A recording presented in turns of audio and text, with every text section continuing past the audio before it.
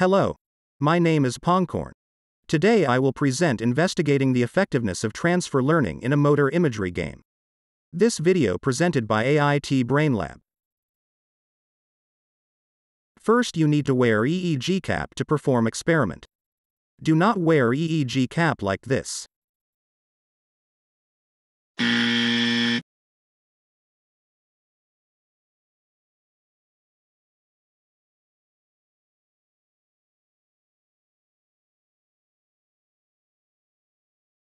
This is correct. Do not forget to stick a ground and reference electrode behind ear. Fill an electrode gel for stable signal.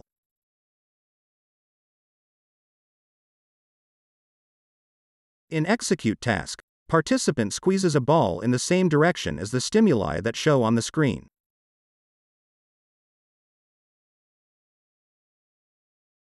In motor imagery task, participants imagine that they are lifting a dumbbell in the same direction as the stimuli that show on the screen. Before start motor imagery task, participant need to practice by lifting a real dumbbell.